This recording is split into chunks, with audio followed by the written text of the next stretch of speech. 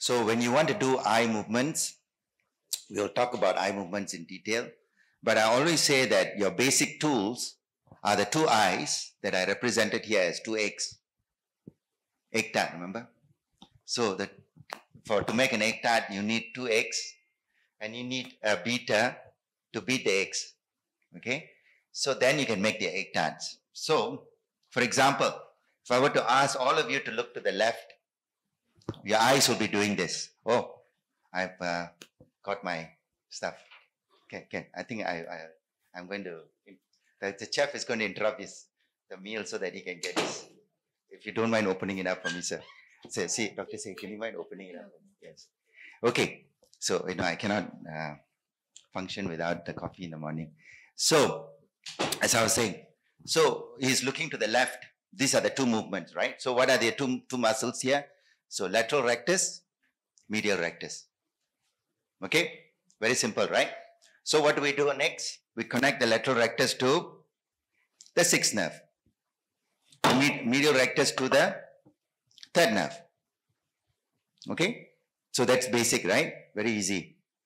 Now, if you are a housewife living on the 6th floor and you want to talk to another friend who's living on the 3rd floor, you can look out of the window and shout, but you will never be able to bond with her until you get out of the house, press the elevator, and go up to the 3rd floor. Okay? And that elevator is called medial longitudinal fasciculus. Medial longitudinal fasciculus. Okay? Thank you so much. Yeah, thank you. So medial longitudinal fasciculus is the connection that allows the 6th nucleus to talk to the third nucleus. So we have gotten eye movements to the left now. Okay? So very simple. Look to the left. Lateral rectus connects to 6. Medial rectus connects to the 3rd. Then you need an elevator that connects the 6th to the 3rd. Okay? So we have effected this. So now that we have understood eye movements, we are going to give the same instruction to my favorite patient. Okay? He was my favorite patient because it was Christmas Eve and I was on the way home when my registrar called me and said, you must come and see the patient. So I'm actually very glad that I came back to see the patient because you will see that he will teach us a lot. The first thing he's going to tell us is what happens when he tries to look to the left. And I want all of you to try doing this.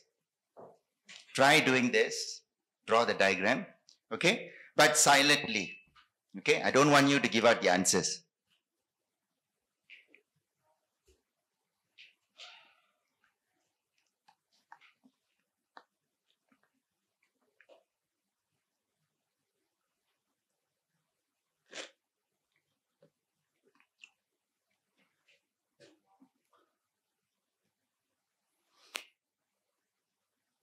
So again, most of us very frightened about eye movements. When we see this, we get very intimidated because there's a lot of things going on. But all I want you to do is, he's asked to look to the left. So what happens when he looks to the left? First of all, there's no problem when he looks to the right. Now when he looks to the left,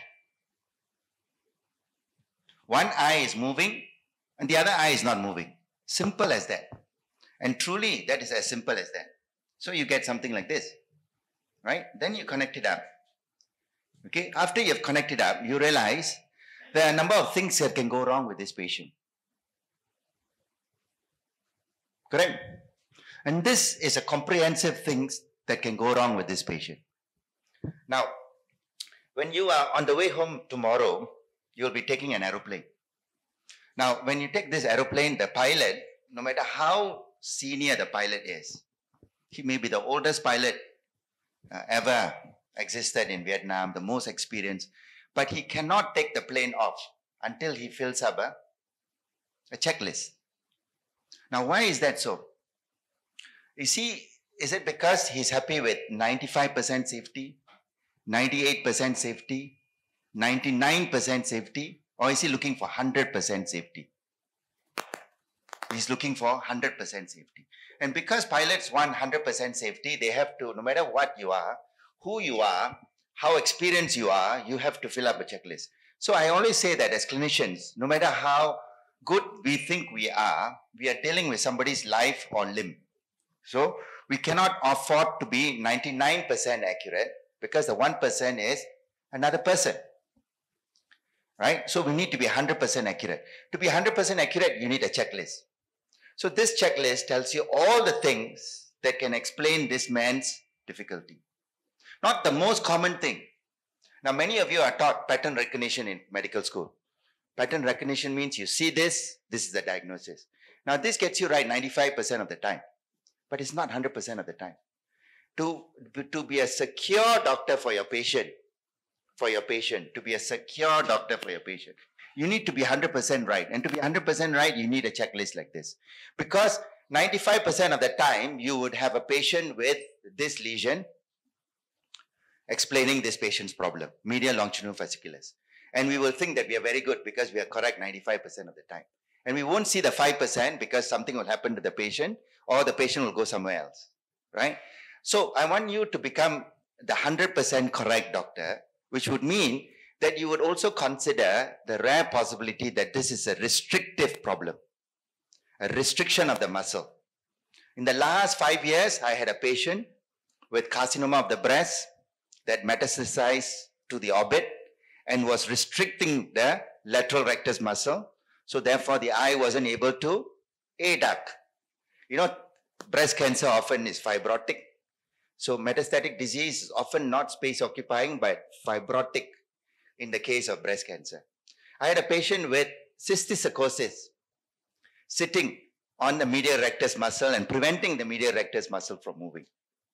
I had a patient with renal cell carcinoma sitting again on the lateral rectus muscle and preventing the eye from moving. And the clue was, of course, a bit of proptosis. So you want to get it right for these patients. Then, of course, I've at least 4 or 5 times, I have had patients who I've diagnosed with this internuclear ophthalmoplegia. And my ophthalmology friends call me and say they have given the patient some tensilon and the patient is cured. Because it's actually not internuclear ophthalmoplegia, it's actually myasthenia. Okay? So myasthenia is another important cause of this particular eye movement abnormality.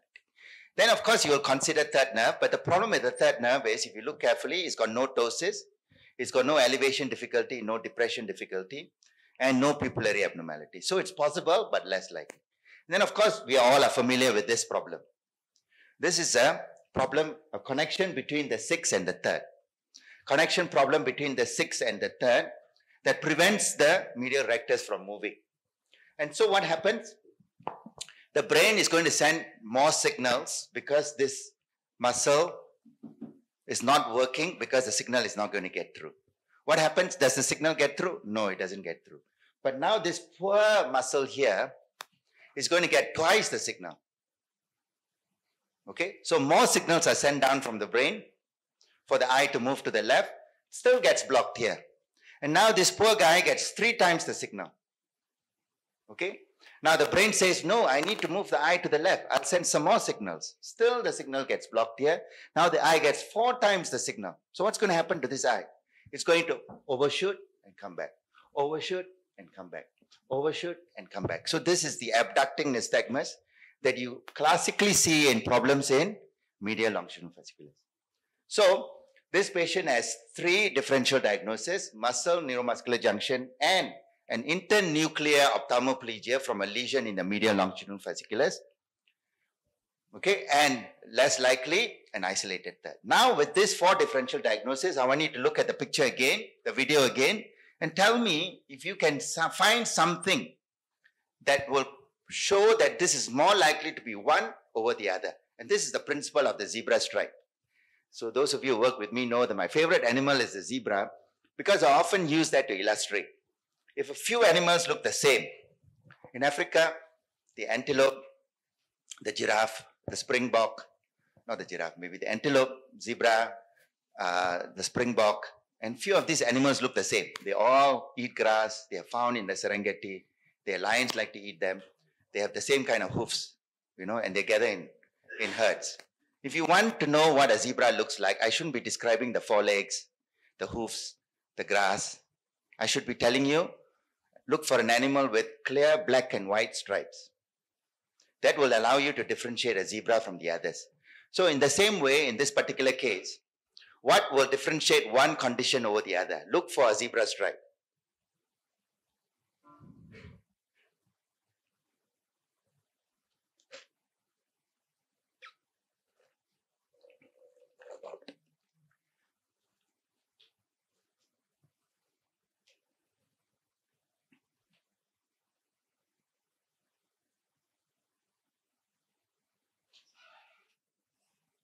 Anyone? Any zebra stripes? First of all, when he looks to the right, you notice that he has nystagmus. Now, nystagmus can it be seen in muscle disorder? Especially if it's this kind of vertical nystagmus. We are not going to be too intimidated by the nystagmus. It just looks like a funny nystagmus and it's on both eyes. Okay? Can it be seen in a muscle disorder? No. Can it be seen in neuromuscular junction disorder? No. Can it be seen in a third nerve? No. But can it be seen in a central nervous system problem like INO? Yes. So we have one zebra stripe pointing towards INO as the cause. Okay? And the other thing is when he looks to the left, there's an abducting nystagmus. This abducting nystagmus that we talked about. Now, this abducting nystagmus is not 100% sign for INO, but it's a very useful sign. So it's most often seen in internuclear ophthalmoplegia, this abducting nystagmus. So with this, you can make a more definitive diagnosis that this is 4 possibilities here, but most likely cause will be internuclear ophthalmoplegia. And some of you would have noticed that there's something odd about this patient. Many of you would have thought it's because I'm a lousy cameraman. Actually, I'm not. I'm quite a good cameraman. Okay?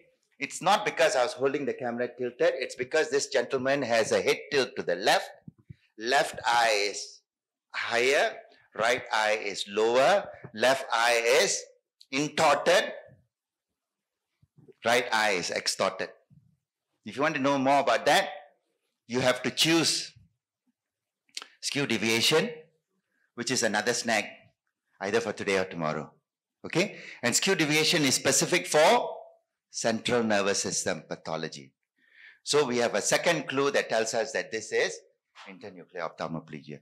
So now you will tell the radiologist, not the radiologist tell you, please find me a lesion, okay, on the right side of medial longitudinal fasciculus, okay, in the upper pons, and I will tell you why it's the upper pons, okay, either upper pons or midbrain, right, upper pons or midbrain of the MLF. That means not here or the 6th floor, but closer towards here, okay. And again, to know why we know precisely where it is, you need to choose your snacks properly tomorrow, okay. So this is what the radiologist showed us. Okay, as you can imagine, remember the 2 humps here that looks like the udders of a cow will point to the facial colliculus. So that's a very good localization for you. When you see that, it's a facial colliculus. The facial colliculus is close to the 6th nucleus, and then the medial longitudinal fasciculus is traveling up towards the midbrain this way. So the lesion is exactly there. Okay? So that's how we prove that this patient has INO. Okay? With that, I'm going to stop and hand over to Melanie, who's going to give you the next snack. I don't think I've ever heard it described as the udder of the cow. Udder of the cow. That's the first time. My animal bias. All right, so we're going to switch over. In neuroophthalmology, there are 2 areas of concentration. One is the afferent side, and one is the efferent side. And as you can see, we must talk about INOs and eye movements, and that is considered the efferent side. What I'm going to focus on is the afferent side. What the afferent side is, the vision as it approaches the eye, that travels into the optic nerve, that then goes to the brain, and then transfers out to our cognition of the vision. So that's the afferent side. And what I want to do is give you some ABCs before we start. So today, this is a primer for tomorrow.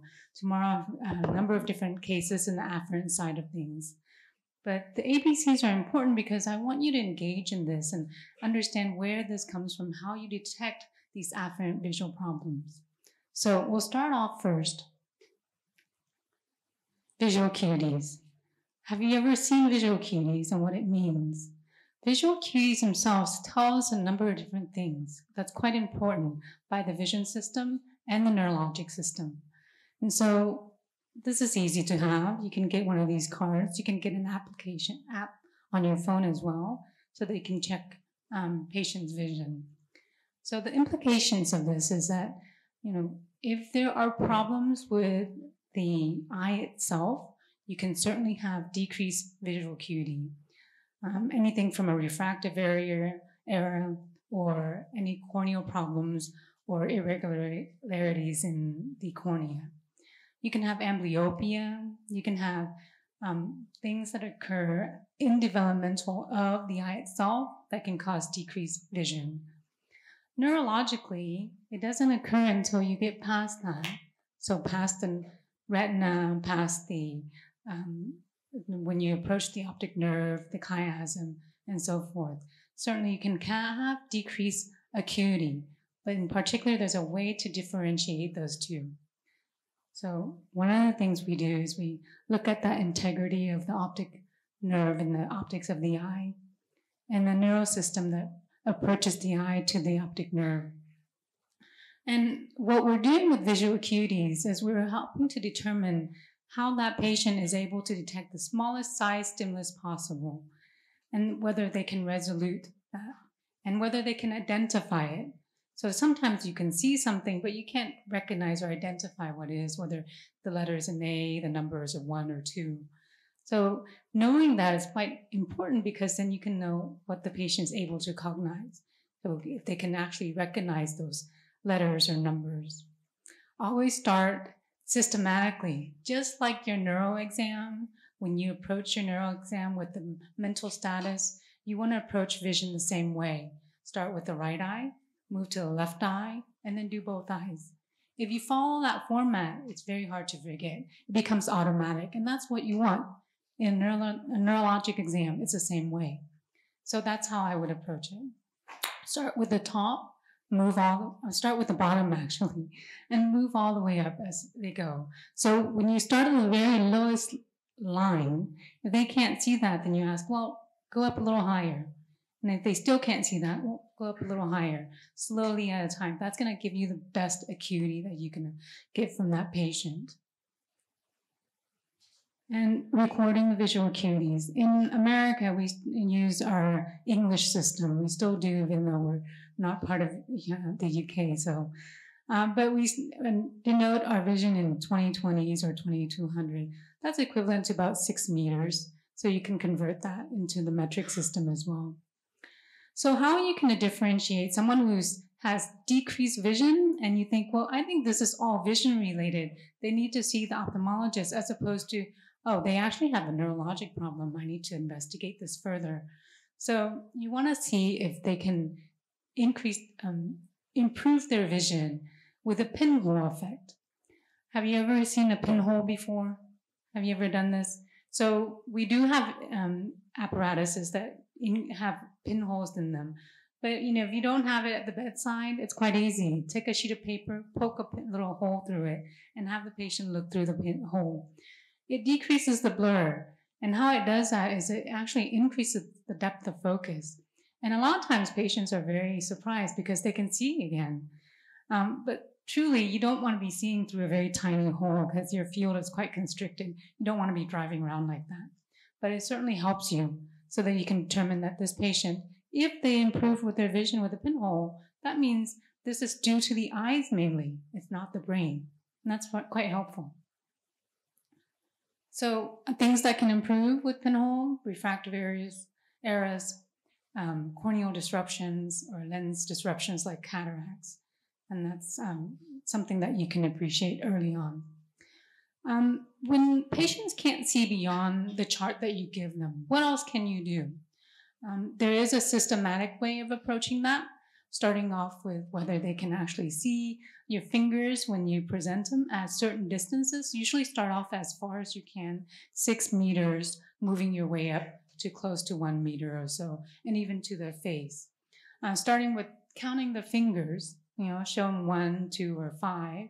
And then if they can't see that, hand motion, see if they can actually detect your hands moving. And then as they move even closer and they still can't see that, whether they can actually see light and which direction the light comes in. When they can only see light, that's light perception. But if they're able to tell you which direction the light is coming from, that's light projection. And that's helpful also to tell you the degree of vision loss that they have. So how is this helpful? In neuro-ophthalmology, there are quite a few optic nerve issues. For instance, if they have swelling of the nerve due to increased intracranial pressure, papilledema, their vision can start from 20/20 up to 2400. And some patients count fingers depending on how much swelling can occur. Glaucoma, inflammatory idiopathic optic neuritis, you can see 2200 or better typically. And I realize in the United States, we can consider this isolated idiopathic optic neuritis as typical versus NMO and MOGAD as atypical. But I realize in the East, it's quite the opposite. You see more NMOSD compared to us. We see more MS-related optic neuritis. And the difference in vision is that in MS patients, they're 2200 or better, typically 2400. And when you don't really have to treat them with steroids, and they do recover their vision. As opposed to NMO and MOGAD, steroids is the first line, and certainly you need to admit in many cases because the vision loss is quite severe. And you have other neurologic symptoms with it too. You definitely want to admit and treat high-dose steroids, possibly IVIG or plasma exchange accordingly. In compressive optic neuropathy, 2200 or better, maybe a slower progression. So maybe they had it a month ago and slowly is progressing. If someone progresses quite rapidly, you may not consider that compressive unless it's a hemorrhage and something's happening quite acute. Hereditary optic neuropathy and then toxic metabolic can start at 20 and progress. In hereditary optic neuropathy, in particular Leber's and dominant optic atrophy, they tend to start with central visual acuity affected first. So you see that their acuity decreases very significantly early on. All right, so that's visual acuity. That's how you can differentiate the eye versus the brain when you're looking at that. Color vision is another ABCs of optic neuropathy in neuro-ophthalmology. In color vision, it's quite important because most optic nerve problems causes decreased color vision, like color saturation. We in the United States typically use the Ishihara plates, but certainly you have apps that are available on your phones that you can use as well. That's pretty handy. Obviously, you don't want to carry the books around. In some cases in the United States, actually, when I was a neurology resident, I actually carried it around in my neurology bag so I can see patients offhand and know whether there's an optic nerve problem. So Ishihara, they need to see 2200 or 6/60 or better to see that control plate. If they can't see that, it's really hard to do the testing. There are other ways, of course. You can use a red cap and see if there's changes in color when they can notice the difference between the two eyes. And essentially what it can tell you is that there's an abnormal optic nerve function. And that's quite helpful determining whether there's something acutely going on versus something centrally. Now the question is though, can you have something in the brain itself that can cause decreased color vision? Have you seen this before? I see some head nods. So that's great, agreed. In fact, you can. If you have a stroke or a lesion in the medial occipital lobe, you can develop what's called achromatopsia. And this achromatopsia is quite significant. They actually see black and white as opposed to color. I had a patient who had a stroke, a young lady about 30 to 40 years old. She developed a stroke in that specific area, and she saw brown of everything instead of color. So it's definitely possible in the central nervous system. So keep that in mind. How does this apply to many of the neuro-ophthalmic issues? So in papilledema, maybe normal.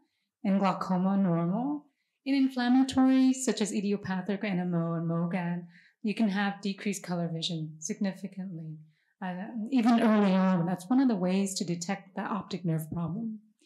In vascular, where there's non-arteritic ischemic optic neuropathy or arteritic, like giant cell arteritis, you certainly can have color vision problems. In hereditary and toxic metabolic, again, those are the things we look for to determine if there's something going on to that optic nerve in the brain as opposed to just the eye itself. So those are the two ABCs so far. I have a couple more as we proceed this morning so that you're prepared for tomorrow. Sure. While we're switching over, are there any questions?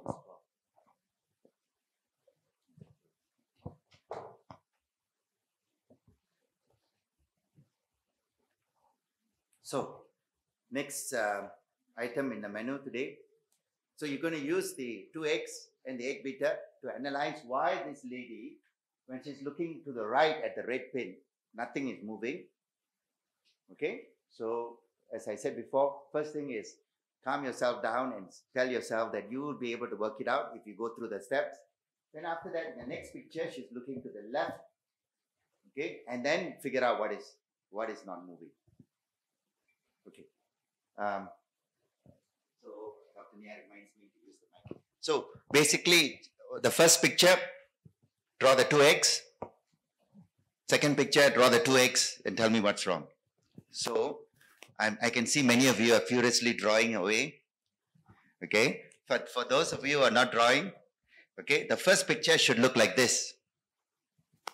Okay, because both arrows are red, and the only parsimonious way to make both arrows red would be to put a lesion in the right 6 nucleus. Okay? Now, she decides to look to the left. And when she looks to the left, you realize that the right eye adduction is affected. And one easy way of explaining that, of the many reasons we talked about, okay, you could put a lesion here, you could put a lesion here, you could have put a lesion here, or you could put a lesion here. Okay, one of the 4. Now, we combine both these pictures, and we realize that if we indeed put a lesion close to the elevator, the medial longitudinal fasciculus, okay, you realize that it's just next to the 6 nucleus. Okay, it's the same side of the brain, right side. It is the same SITE, side of the brain, the pons. So it is a parsimonious explanation. In neurology, in medicine, we always want to find the simplest explanation for something that looks complex, right? So the simplest explanation would be a lesion, whether it's ischemic, demyelinating, or space-occupying lesion that's sitting on the right side of the pons. It doesn't need to be very big. All it needs to do is occupy the 6 nucleus and the adjacent medial longitudinal fasciculus, and it will explain red arrow, red arrow, red arrow. Okay, so you have solved this lady's problem, and now you can tell the radiologist, not the radiologist tell you, please find me a lesion on the right side of the pons, okay, close to the 6 nucleus, close to the others, okay, and it should be occupying not just the 6 nucleus area, but above that and slightly pressing onto the medial longitudinal fasciculus. Okay? Any questions? So some of you will remember this as the 1.5 syndrome. Now the problem with remembering by just pattern recognition is that, it relies on memory. But I've just shown you, you don't need to rely on memory. You can just work it out by drawing the 2x and the arrows. Okay? Okay, so I'll hand over the mic to Melanie. And I think I didn't bring my instruments down. I'll go and get my instruments so that you can demonstrate some of the stuff. The next, after Melanie, we will be having a snack here, wugok, which is a little bit oily. So, but I think you're prepared now to have wugok.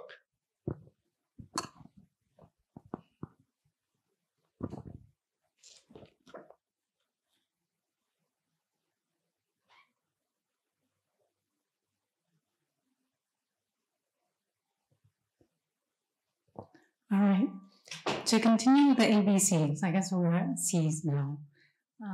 The next topic is one of my favorites, is pupils.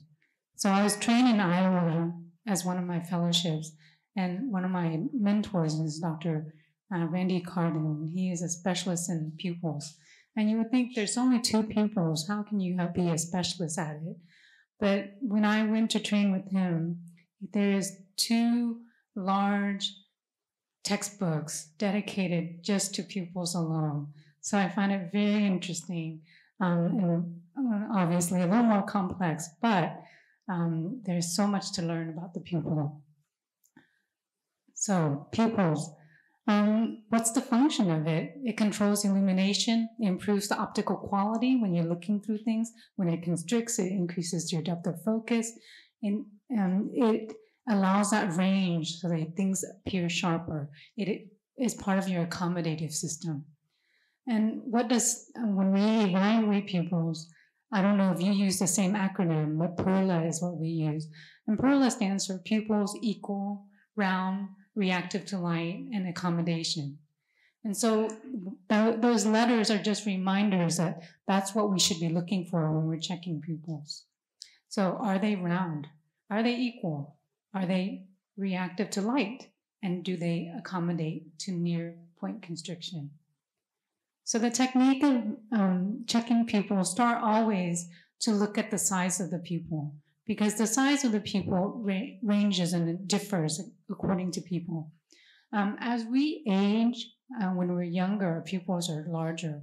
As we age, it gets smaller.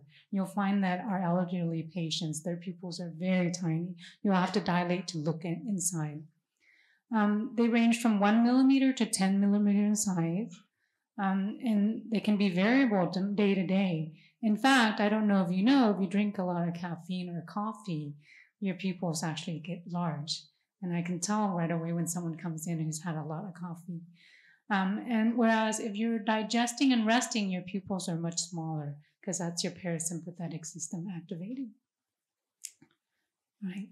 So symmetry between the pupil, whether they're equal or not. If they're unequal, certainly there can be a neurologic problem, or it could be just the physiologic size of things for them. But we determine that when we examine them. And what is it? Measure the difference in size between the two.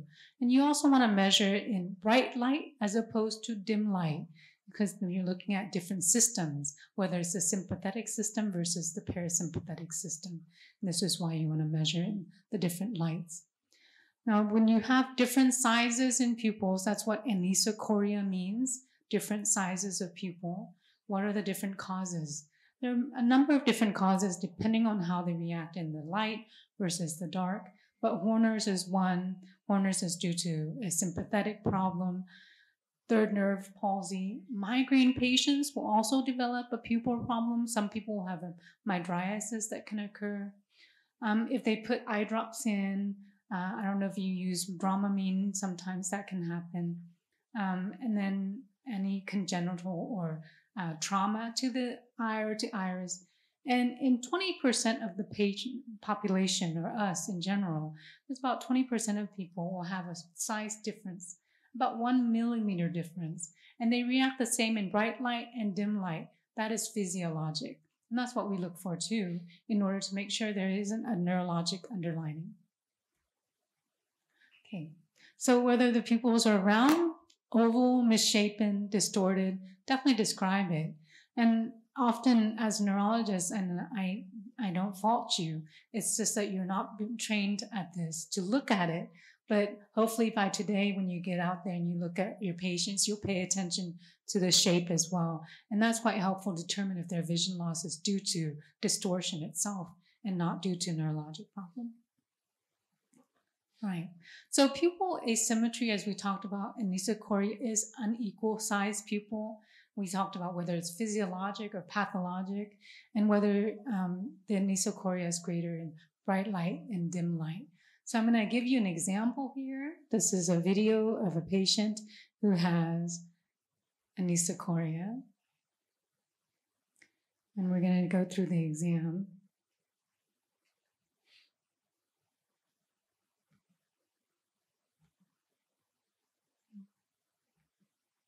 Guess it's not working.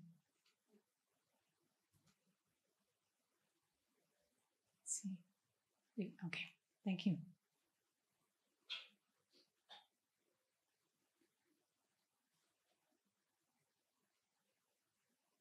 So when you're checking pupils, you notice how the light comes from the bottom, radiating up.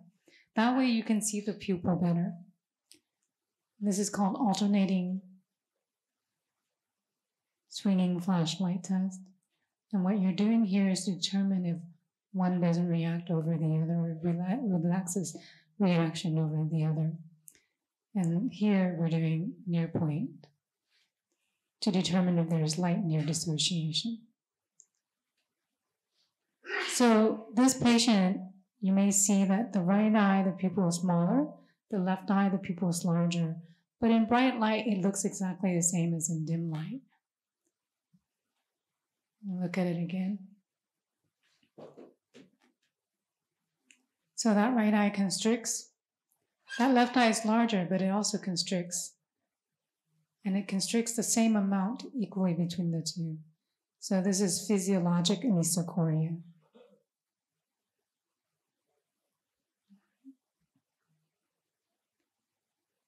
In pupil testing, there's a specific way of testing those pupils, whether it's using initially the direct.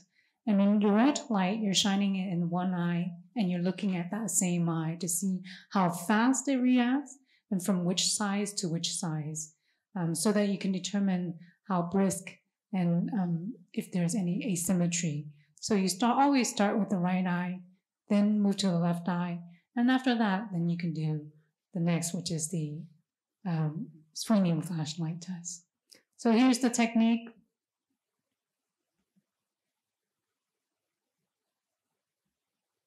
It's another video.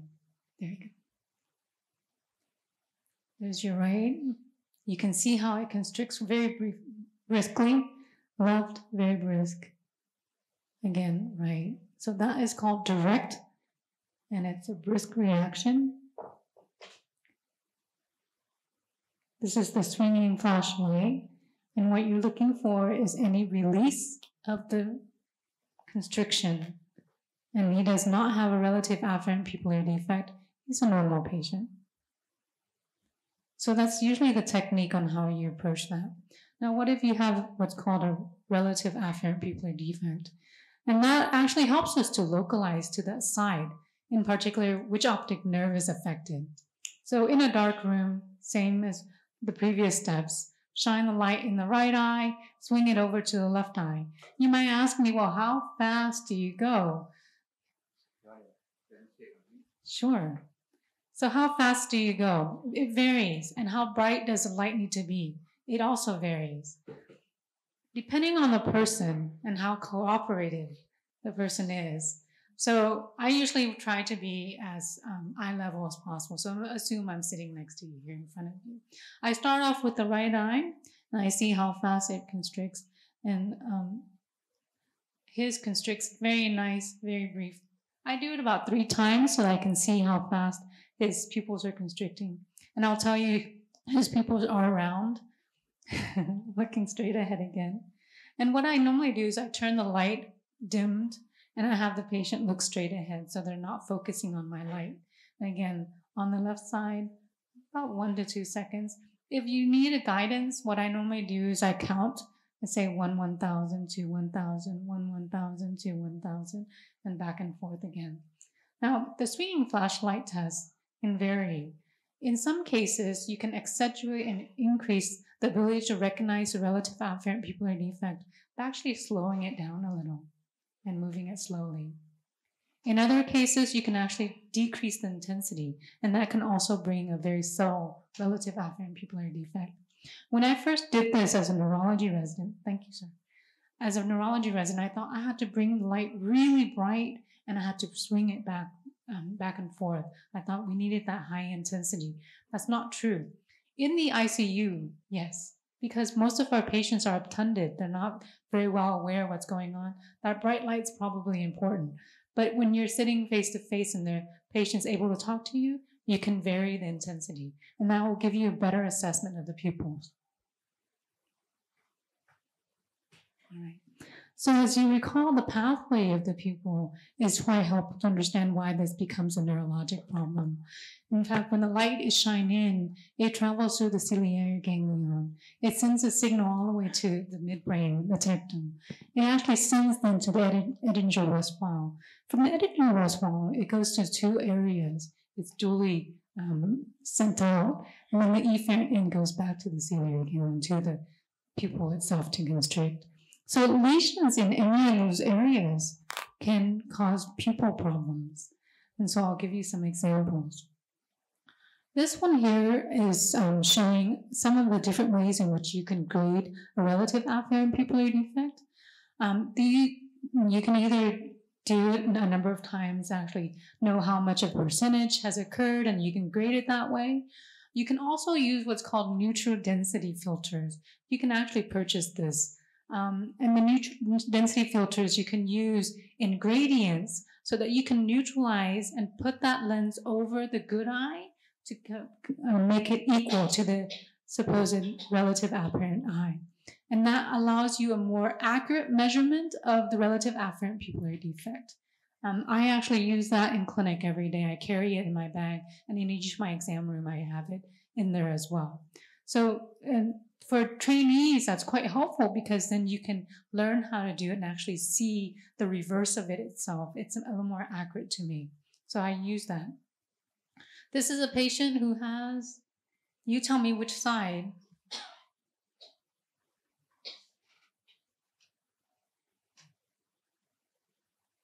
So the light constricts. It constricts. Looks pretty good so far. Here's our swinging flashlight.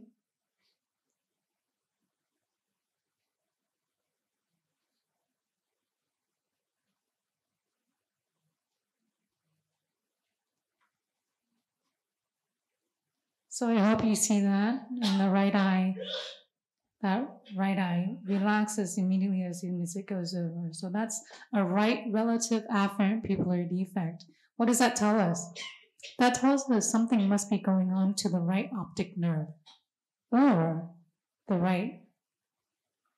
left tract, depending, because the cross fibers are on the other side. Those relative afferent pupillary defect due to tract lesions are subtle. So when I see this, I more than likely think there's something going on to the optic nerve itself. And that's a very good indication. Let's move on. Here's another one.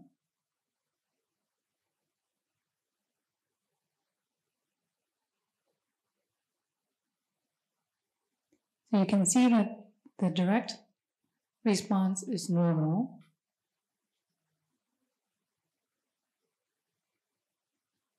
And that should show you that's the other side, and you can pick that up pretty well. So when I neutralize it, I would put the lens with the neutral density on the right side until the both of them won't do that anymore. And that's how I would grade that. All right, moving on. As you recall, that pathway of the pupil goes to the tectum. There's a phenomenon known as light near dissociation. So in patients who have lost their vision in both eyes, the pathway to the accommodation is separate, and you can still check the action of the pupil. So in both eyes, when you shine the light in someone who's lost vision in the right eye, someone who's lost vision in the left eye also, they may not respond. But if you ask them to focus at near, they can. And so the problem becomes, well, if they can't see, how can you tell them to look up close? Where do they look? Remember, as neurologists, we know that they still have proprioception. So what we normally do is have them take their thumb up and say, hey, here's your thumb. Can you look at your thumb for me? And when they do that, they are able to constrict. So when you cannot react to light, but you still react to near, that is called light near dissociation. And there are a number of other things that can do that besides loss of vision in both eyes. I usually tell my residents that there are 5 things I want them to list to me if they cannot if a patient has light near dissociation. So here's an example of a patient with light near dissociation.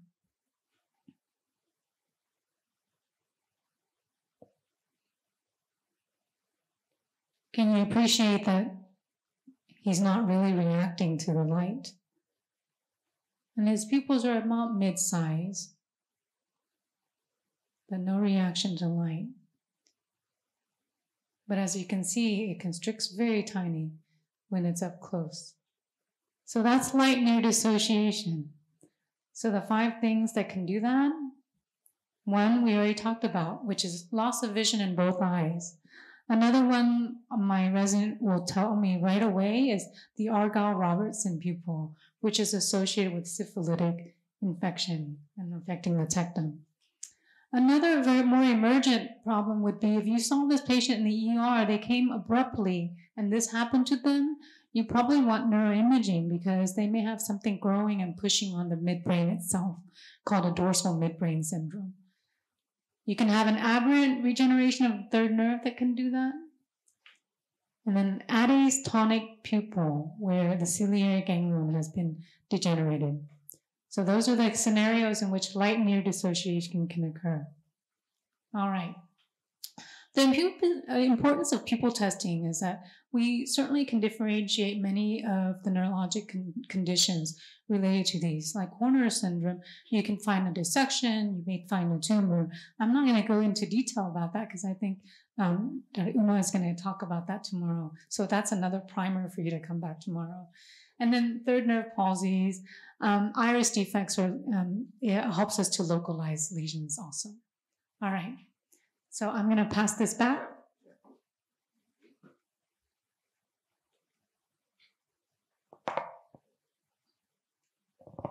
So as promised, we're going to have Bugok. No, wrong.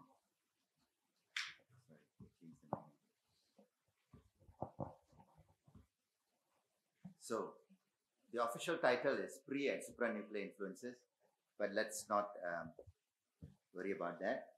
Just think about the delicious snack in front of you. So, this lady is asked to look to the left. Look to the right. Look to the right? No, As you far should. as you can to the left. She can't look to the left. Right. Right? No, you As should. far as you can to the left. She can't look to the left.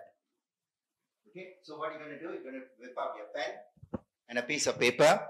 You're going to draw the 2 X and the arrows. And you're going to show me that both arrows are red.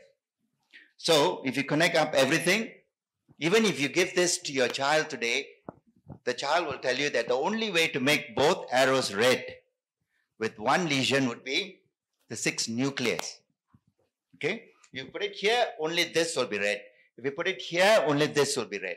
If you put it here, only this will be red. If you want both of them to be red, it has to be the 6 nucleus.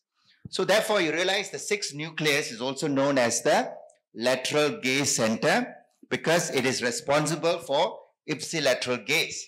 It's got motor neurons for the 6 nucleus and it's got interneurons that cross over to the other side to form the medial longitudinal fasciculus. Now, the only problem with this is that I have not talked to you about volitional, voluntary eye movements. As you know, we all have the free will. So you had a will today, you could have decided to go to the beach, you could have decided to go to the breakfast table, or you could have decided to come here. You chose to do something. You choose to do something. And that free will is located in your soul. Not S-O-L-E, but in your S-O-U-L. And where is your S-O-U-L? Well, it's in the frontal lobe. Okay, don't believe the cardiologists because they want everybody to put their hands over the heart and sing the national anthem. There's nothing there. The soul is here. So next time you're singing the national anthem, it has to be like this. Okay? So the soul will tell you, do this, do that. Marry this person, buy this car, go to this conference, you know. That's what your soul will tell you. So the same way, the frontal lobe, the soul in your frontal lobe will tell you, move your eyes to the left or to the right. Okay? But the only part that I need you to memorize today, so far we haven't told you anything to memorize, right? Is that the frontal eye fields are crossed. The frontal eye fields which control the soul of the eye movements is in the frontal lobe, just like the soul of any of your things is in the frontal lobe. Okay, so whatever decisions you make, it has to be initiated in the frontal lobe. Now, but why is it crossed? nobody really knows actually. So it's a bit of a mystery.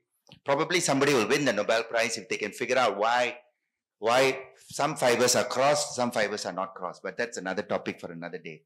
Okay, so frontal eye fields are crossed. So therefore, you realize that this lady's inability to look to the left could be due to a problem in the nucleus, a nuclear horizontal gaze palsy, nuclear horizontal gaze palsy, or it could be a supranuclear horizontal gaze palsy. So I've just introduced some new terms for you.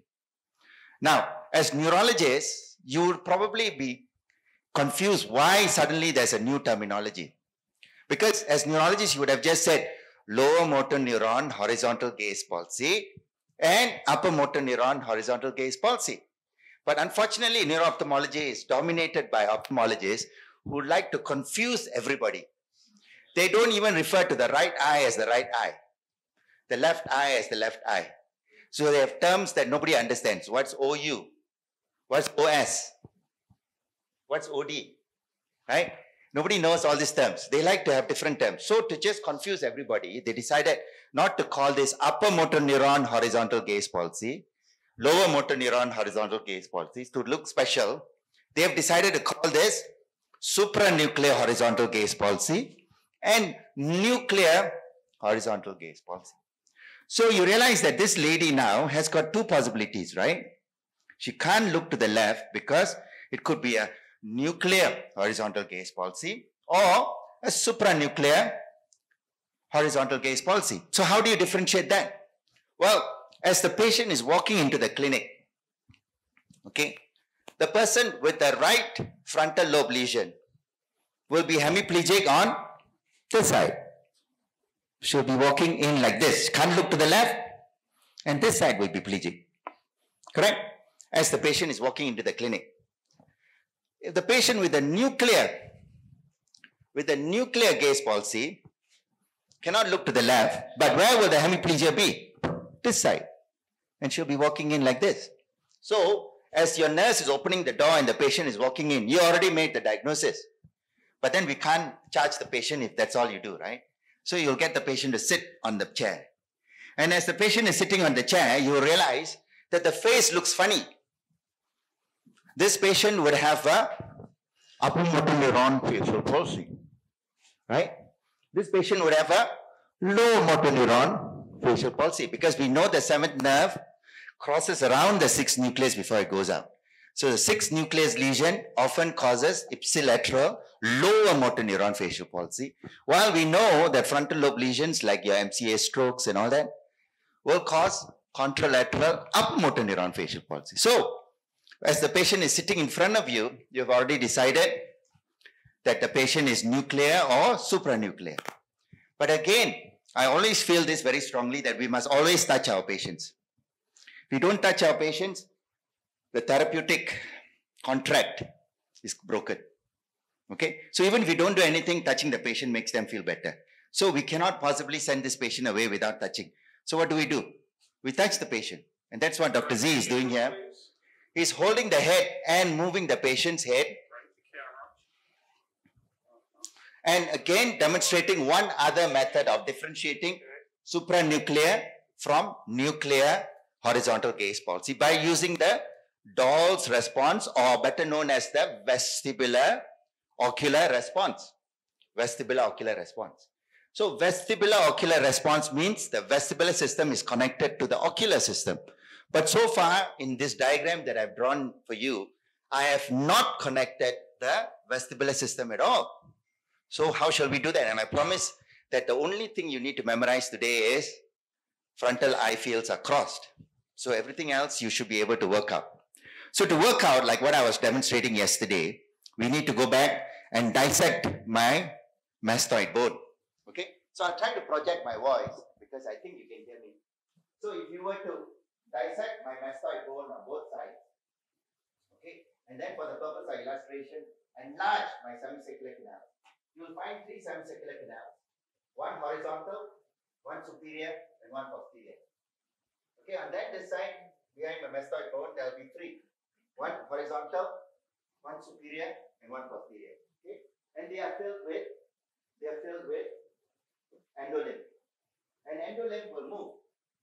pendulum will move, just like this, right?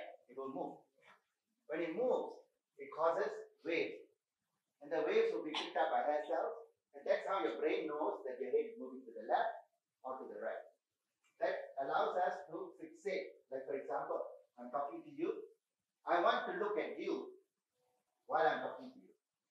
Of course, I can use my frontal lobe to say, look at you, look at you, look at you, look at you. And all the energy would be spent on looking at you. Then I wouldn't know what to say.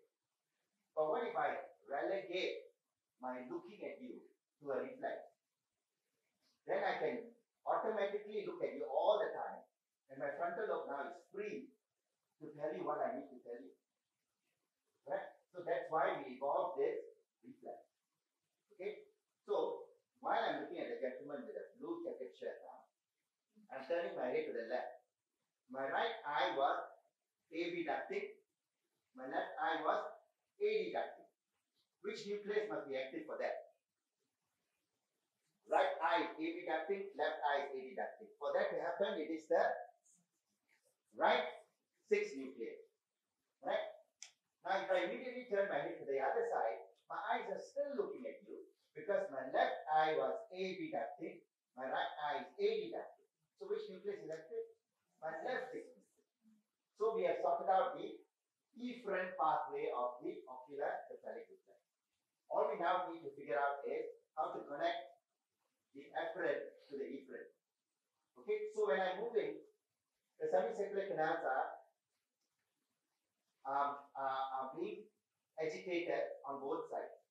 Now, today if you go to the beach, you will see that the ocean currents are very smooth and you will not realize how strong they are until they hit the beach. When they hit the beach, you will see the wave. And again, as the water recedes, it's very quiet again. So in other words, the currents are strong, but you will not know until you hit something. So if you remember that analogy, when I'm moving my head to the left, fluid is moving away from the wall. Here it's hitting the wall. Correct? If I move my head to this side, the fluid is moving towards the wall of the semicircular canal. Here it is away from the wall. So if you use this analogy, you realize that waves will be stronger when it hits the wall rather than when it's moving away, just like ocean currents. Right? So therefore, this should tell you that when I move my head to the left, this should have more agitation than this side. When I move my head to this side, again because it's hitting the wall, there should be more agitation on this side than this side. So therefore, you realize that when I move my head to the left, this side is more agitated, but my right 6 nucleus is active. So therefore, for the vestibular-ocular system to work, my left vestibular system must be connected to the right 6 nucleus. So now we have effected a complete pre-nuclear. Remember we talked about a supranuclear influence. This is a pre-nuclear influence, a very important pre-nuclear influence on horizontal gaze movement, and that is the ocular cephalic reflex. So now with this diagram, now you know that there is one additional tool allows you to touch the patient now. You can touch the patient and move the patient left and right, like what Dr. Z was doing. Right at the camera, please. Right at the camera. So with the VOR, there's no real. So there was no movement, no overcoming the deficit. So if the patient's lesion was here, if you do the VOR, it should be normal. But if the lesion is in the horizontal gaze palsy, if you do the VOR, it will be abnormal. So now you have a third way of differentiating nuclear and supranuclear gaze palsy. So in summary, horizontal eye movements are controlled in this diagram that I mentioned to you, which is mediated through the 6th nucleus and the 3rd nucleus, and with an intermediate medial longitudinal fasciculus. Now the influence for volitional control comes from the contralateral frontal eye fields, and for reflex, ocular cephalic reflex, it's coming from the contralateral 8th nucleus. Okay, so with this knowledge, you will be able to differentiate horizontal gaze palsy that is due to a nuclear lesion from an horizontal gaze palsy from a supranuclear lesion. It's a big part and a big sensation. So one of the things that we can do, and very easily on the in the bedside, is to determine a patient's visual function, not just from visual acuity and color vision and what we did with pupils, but confrontation fields. Confrontation fields is an easy, quick way to determine an area of vision loss in the periphery or central. And it can give you a lot of details and clues as to where things are happening if you already have a lesion that's occurring through the neurologic system. For instance, if someone has a weak arm on the right side suddenly and comes in and also says, well, I can't see on the right side, it certainly helps you to determine how big that lesion is, whether it's a stroke or if it's something that's chronically going on. So that adds to your neurologic exam in a big way. And I always tell my residents, it's not confrontational. We're doing a confrontation field. We're not trying to argue with each other on this. So in confrontation field, it's quite easy. It's a setup that you can do in the office. I'm going to ask for a volunteer as well again. Yeah. Thank you.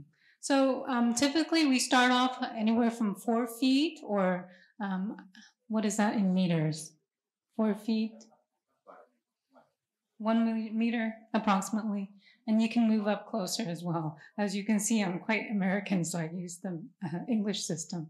So at 4 feet, I'm going to divide and we're going to do one eye at a time. Always start with the right, then move to the left. Again, that's an easy way to remember and do any type of testing for ophthalmologic side.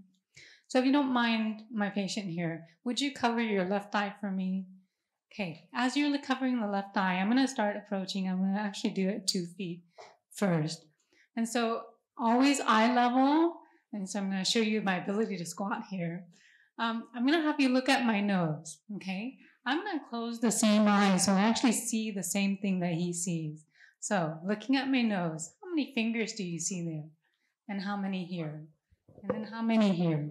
And how many there? So I've split the visual field into quadrants, 4 quadrants, so that I can check the ability for him to see. If he can't see an area, he won't be able to tell me what it is, typically. It can be a little more, this is more of a screening test. So you're looking at very large defects. If you're looking at smaller defects, there are other techniques to that as well. So that's the start. That's peripheral vision. Now, if you're wanting to look at central vision, what I normally do is I have my patient look at my nose. Can you see my nose? If he can see my nose, that means the central vision's okay. If he can't see my nose, then I'll know indeed his central vision's affected. So that part is called facial amsler. So you're looking at my nose. Now, if someone comes in and their visual acuity is really dampened, and you're not sure if they actually can see or not centrally, certainly you can start off by saying, hi, can you see my nose? And if you can you describe what you see right now? Do you see my face, my hair, the color? And that's also helpful too. I'm going to do the other eye. Can you cover your left eye? Same thing. Now look at my nose. At the same time, I'm covering this eye so I can see the exact same thing that he sees. So that allows us to get that 4 quadrant in each eye. Now, often I don't have to do both eyes. In some cases, I might, depending on the disposition of the patient, if I think there is a psychological or psychosomatic effect to it. Thank you, sir. So it's a quick and rapid way of doing that. Now, if you're in the ICU, as we talked about earlier, and the patient is laying flat, that's harder to do, but certainly you can still make sure that you're within the eye level of the patient, covering the same eye. Make sure you patch them. If they can't cover it, you can certainly put over something in their eye to do that. And that will certainly give you an indication of areas of vision, whether it's neurologic or non-neurologic. So from there, I'm going to move on to this part. I think this is going to be more helpful because now that you've gotten some ABCs of the neuro-ophthalmic exam, I'd like to show you some of the localization powers that you may have. So I tell my residents also when they first come into neuro-ophthalmology or ophthalmology, I feel like a neuro-ophthalmologist is a superpower. I have some superpowers when I'm looking at you because the things I'm able to determine with my exam helps me to localize very specifically where things are. I consider that a superpower. And you can have it too if you get these skills down. So, when it comes to visual field defects, you want to know whether this is going to be localizing to the brain versus not. Typically, if it's a visual field defect that's on one side, you want to localize it to that optic nerve. That's very typical. There's always exceptions. That's why I say I use the word typical, because there are always atypical situations too. But for the most part, over 90% of the time, if you see a visual field defect that is only in one eye, that's going to concentrate in the retina and in the eye itself, or possibly in the optic nerve. Okay, so the pattern of it is very helpful to denote that this is in the eye itself. The first one is a central defect, and that central defect usually concentrates on what we call the maculopapular bundle, which is the bundle that goes from the macula to the optic nerve. And this is why we get that characteristic visual field defect. That one and a third, that's called an arcuate defect, and that really follows the pattern of the nerve fiber layer in the retina itself, and that's how I also know that it's located in the eye. And additionally, if you can see the other one, that's a nasal defect, and that's typically in the eye also. When it comes to the central nervous system visual field defects, it tends to respect what we call the vertical meridian. It tends to be one side, right side, or left side. It's not necessarily respecting the horizontal typically. I say typically again because there are going to be exceptions. So if it borders and aligns the vertical meridian, if it's on the same side, it's called homonymous hemianopsia. So on the same side of the right eye and the left eye versus the right side of the right eye and the left eye. If it's not on the same side, whether it is bitemporal, the outside periphery in both, that can be a neurologic concern as well. Visual field defects usually occur on the opposite side of the visual space, and that typically corresponds to areas in the chiasm and beyond. So keep that in mind. As I said earlier, that's the area of the nerve fiber bundle. This is a representation of how the nerve fibers are arranged in the retina itself, and you can see how it arcs out this way and that way and the other side. And that's why if you have a defect that is specific to that area, let's just say, I'm going to step up here. If you have a lesion in the retina that follows this pattern, then you're going to get a visual defect that's arcuate. If you have an area that's in this area, you can see it's a central scotoma or a secocentral scotoma.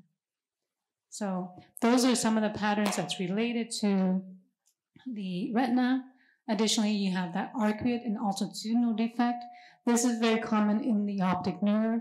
The altitudinal defect is a very common one found in non-arteritic ischemic optic neuropathy. So ischemia to the optic nerve can induce this. And then in some cases, we have what's called a temporal wedge, which is damage to the retinal bundle that originates in the nasal side. And we'll see that area there that's affected. So again, this is some of the areas that's anterior to the retroorbital optic nerve. All right, how about posterior?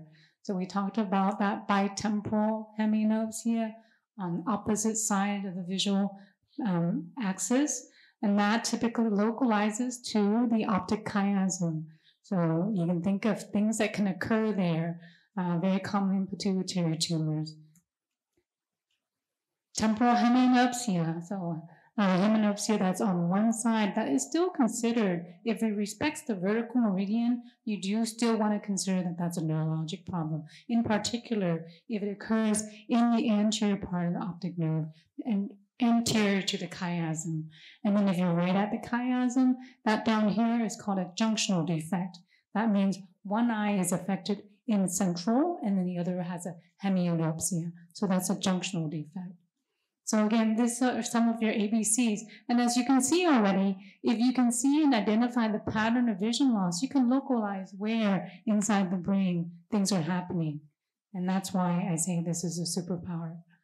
So if you have damage to the optic radiation from the chiasm down to the lateral geniculate and the optic radiations, you get what's called a homonymous hemianopsia.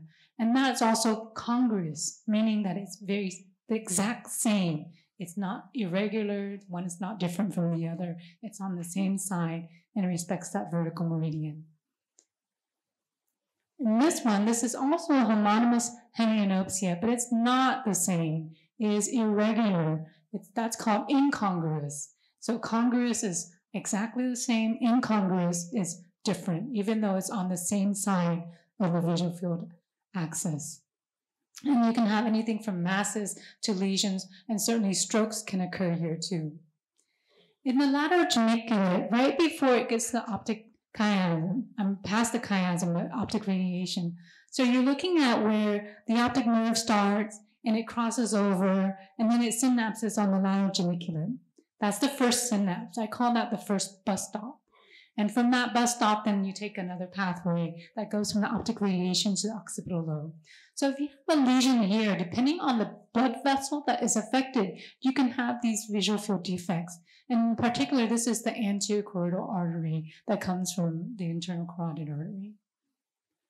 And then damage to the lateral geniculate caused by the posterior choroidal artery, you can see the pattern is different there too. That's due to the difference in blood supply. So when you see this visual field defect, that's quite helpful to isolate specifically to that area, the lateral geniculate. Now that's really specific. So that, again, another pattern to recognize. Another one we often learn in medical school, this is one of the first ones we learn, is this homonymous hemianopsia that is in the superior quadrant. We call it a pie in the sky. If you don't know what a pie is, in the United States, we have apple pies and pumpkin pies. So if you have a slice of it, that's a pie in the sky. So that correlates to the Meyer's loop in the temporal lobe on the opposite side. So if you see a pie in the sky, you think lesion in the temporal lobe. And then if you have I guess this would be pie on the floor, that in the lower quadrant, that usually corresponds to the parietal lobe. So I guess you're spilling the pie at this point. And then if you have a paracentral defect, typically when we see a paracentral defect, we can actually think it's in the optic nerve in the eye itself. But in both eyes, when it is homonymous and corresponds, as you can see, in the same location, this localizes to a very specific area in the occipital lobe. So keep that in mind, because there may be a case tomorrow that demonstrates this in a very specific area.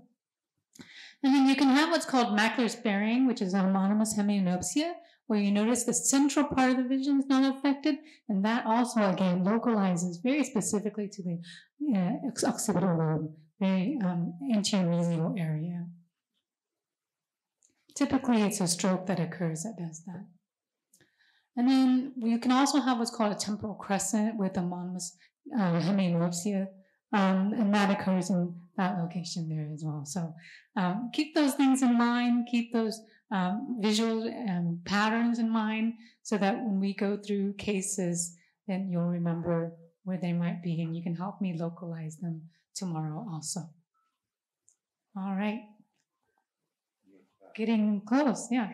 So one last meal, one quick snack before you go to the next session. So this will be a very quick. It has to be consumed within 5 minutes. Otherwise, the next session will be delayed. So, what can we consume within 5 minutes? Well, what about this? Okay, so we already talked about how the 8 nucleus is connected to the contralateral 6 nucleus. So now if I come and mischievously damage the 8 nucleus or the 8 vestibular system, this commonly is seen. So those of you who attended the talk yesterday, we were talking about acute vestibular neuronitis. So in acute vestibular neuronitis, this is exactly what happens, right? there is an acute, severe, complete lesion in the vestibular system on the left side. So now that you have figured out these pathways, you should be able to work out what happens to this patient if he has an acute lesion. So again, I'm going to rely on the projection of my voice, because you remember there are two sets of semicircular canals on both sides. We already talked about how they are moving. Okay, so if I move to the left, this side gets more signal because of the greater turbulence. The signal is sent to the contralateral 6 nucleus. My right eye abducts, left eye adducts. When I move to the other side, this side gets more signal. That signal is sent to the opposite 6 nucleus, left eye abducts, right eye adducts. Okay? But when I'm standing still and looking straight at you, both eyes are resting. So both eyes are resting, but they are not dead. It's not empty, right? Both eyes are resting. So there is resting basal activity. Okay? But when I come and damage one ear, I'm killing one ear. That side is dead. So if this is basal rate, suddenly this side is gone, completely gone. So now this side is firing at basal, B-A-S-A-L, basal rate. So what does the brain think? The brain is going to think that my head is turning to the left, because this is the same signal. So the eyes are going to move as if the head is turning to the left. So what happens when my head turns to the left? To the right, sorry. My eyes move to the left, correct? So although my head is steady, because of this, my eyes are going to move to the left, to this side of the room.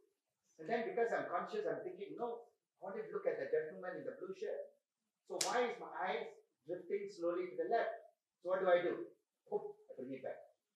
The moment I bring it back, this imbalance is still there. It's going to drift it back slowly to the left. And then I bring it back again. Poof. Then drift back again. Poof. Drift back again. Poof. Drift back again. Poof. What is this? Slow fade, fast fade. Slow fade, fast fade. Slow fade, fast fade. This is the segment. So let's figure out what are the qualities of this nystagmus. First of all, which direction is the fast fade? Away from the damaged ear. So key feature of peripheral nystagmus is always beating away from the diseased ear. Key feature number 2 is, now when I look up, look down, look left, look right, the imbalance is still the same, because the problem is in the ear, not in the eye. So will the direction of nystagmus change? No, you will always be beating in the same direction. So non-position changing nystagmus.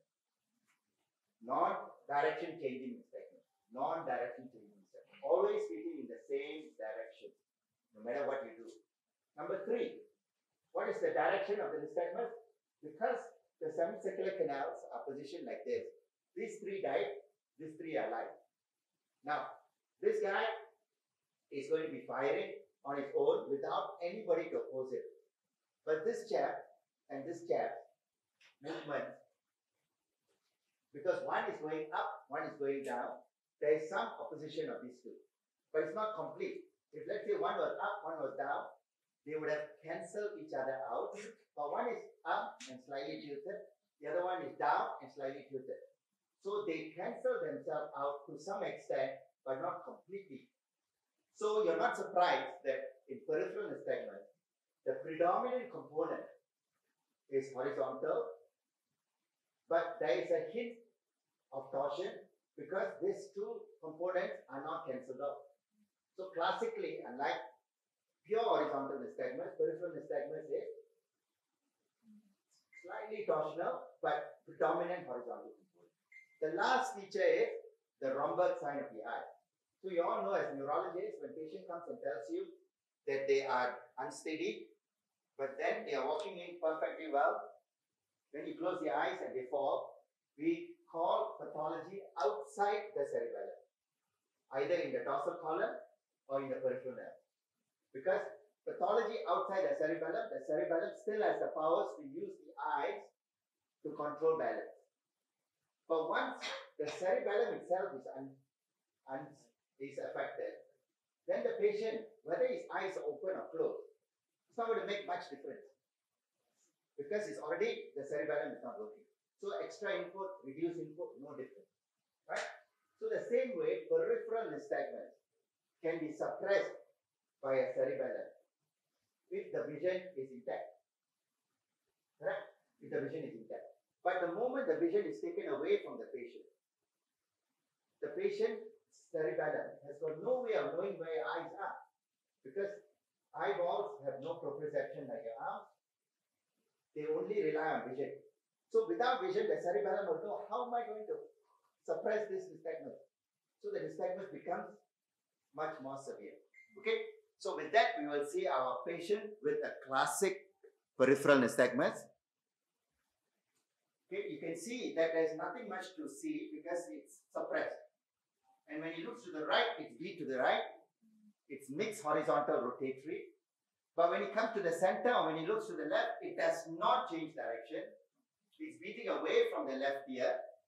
And now, magically, when I close his eyes, his nystagmus becomes much more obvious. His nystagmus becomes much more obvious. This is the Romberg sign of the eye. But then you will tell me, how will I do Romberg sign of the eye if I can't see the eye? Right? This is the only patient in the history of mankind who's got eyes that are, his eyelids are thin enough for you to see. So what do you need? Well, you need something like this, which allows you to take the patient's vision away by putting very thick magnifying glasses in front of the patient. So like this patient's nystagmus is classically peripheral, but nothing to write home about. But the moment I put on these glasses, the nystagmus becomes much more obvious. So this tells me, the Romberg sign of the eye tells me this must be a peripheral nystagmus, because if it's central nystagmus, whether the glasses are on or off, it should be the same. If you're not convinced, this will make you convinced. This is a patient with peripheral nystagmus. With the glasses on, nystagmus. No glasses, no nystagmus. With glasses, nystagmus. No glasses, no nystagmus. Okay? So in summary, peripheral nystagmus is non-direction changing, fast ways away from the direction of pathology, and mixed horizontal rotatory, and finally, Romberg sign of the eye. So with that, I think we have more or less given you what you need to eat today. Now tomorrow when you come back, please try to think about the menu and think about what specific topics you would like to cover. And we will do a poll in the morning before we start. And depending on the majority, what you want to eat, we will eat. Okay? And because the session is longer, we can have a longer meal. Because tomorrow we go on until noon. Okay? Thank you.